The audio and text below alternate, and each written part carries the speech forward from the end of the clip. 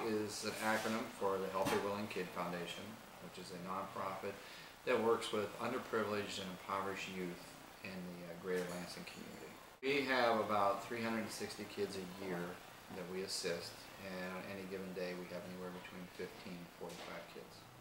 Our youth program generally starts about 3 o'clock and goes till about 8 o'clock at night. We have lots of kids that come directly from school, and in that time span we have like meal programs set up where the kids can come down and eat, and then they get some assistance with their tutoring and things like that, and we have a hygiene program in order for them to take showers or get their clothes laundered. Well, the majority of the kids are guided to us through the school system or word of mouth. That is a real big part of it. And the kids that we're trying to attract really are the kids that sort of recognize their circumstances and want to rise up above it. So we're not necessarily looking for kids that are in like diversion programs or in any kind of like probation or situations like that. Because what we typically find is kids that act out and maybe in a violent way or steal or get into trouble, they're oftentimes given help. They're put into like big brothers, big sisters, or offered anger management courses, or given like diversion programs.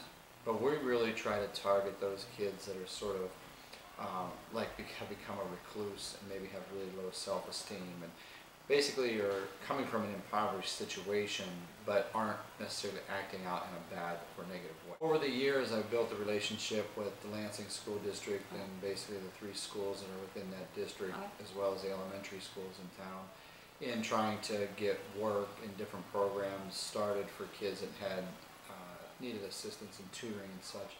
And through my connections with them, that's often how kids are referred or brought here for a tour or something. When kids first come here, we just sort of sit down, talk to them, see what grade they're in, and try to assess what needs they may have.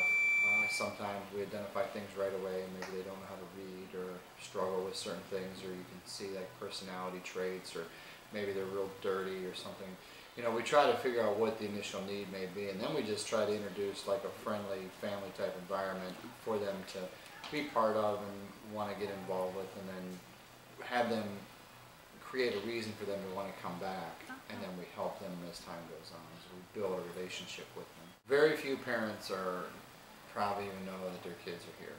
It's sad to say, but there's very few parents that seem to be actively involved.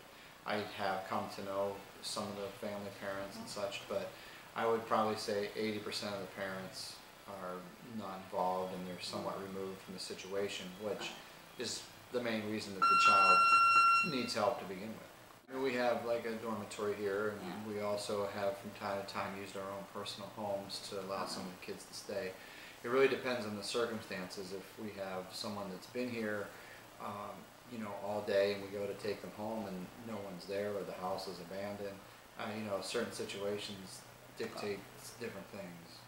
Healthy Willing Kid Foundation, we basically have 3 sports that we work with. We have a boxing program which has grown so large that it's kind of taken on its own identity. And then under our umbrella as well, we have a swimming program and like a track and field program.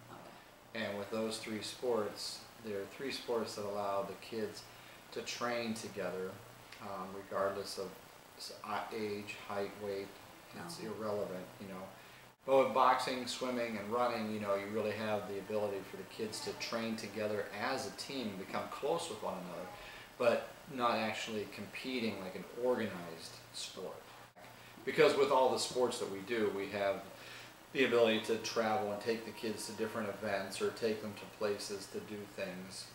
So by being involved in one of the sports, then they have the opportunity maybe to travel somewhere, even out of state or something, to attend an event and spend the night in a hotel. Generally, what I like to do is, if we have an event coming up, sometimes we'll take kids just to show them what it's like, a new kid, and then they kind of get hooked, and want to come. They keep wanting to come to the gym for that opportunity to maybe travel again. We just have rules. I mean, everybody has to have their grades in line, and then we have to, jump through the hoops of parental permission, and sometimes that's too hard to get, so that leaves us with a very select few. But basically, we try to offer it up to the kids that are doing the best here and are doing really well in school and have earned the right to go. So it's just, trying to take these kids that are kind of aware of their situation and want to better themselves and provide them those opportunities to do it, whether it's through tutoring or, you know, feeding them or cleaning their clothes, just building their self-awareness, building their self-esteem, you know, and ultimately, you know, making them positive contributors to society, you know. 3 volunteers that basically run the operation, that run the foundation. And then we have a bunch of younger volunteers and other volunteers that help with, you know, like tutoring and cooking and cleaning and things like that. We get no governmental assistance or state assistance. We write grants, we get private donations, we get in-kind donations, and then myself and the others that help out here basically pay out of our own pocket. A lot of the kids that we have, you know, they usually start around 6 years old and up to about 16, and then if they stay with the program, a lot of them stay and get involved. Because they give back. You know, they'll come back and help tutor, they'll come back and volunteer to clean, and you know, they do give back to the program, which is great because it's nice to see people that came up through the system want to help out. I can tell you a million kids that graduated high school, never got anybody pregnant, never got arrested, you know, have a good job. I mean, those are success stories in themselves. Yeah, we see a huge change in their development. I mean, I've had so many kids contact us and tell me, you know, how much impact it had in their life and that they wouldn't be where they are today without the guidance and the help of everyone down here.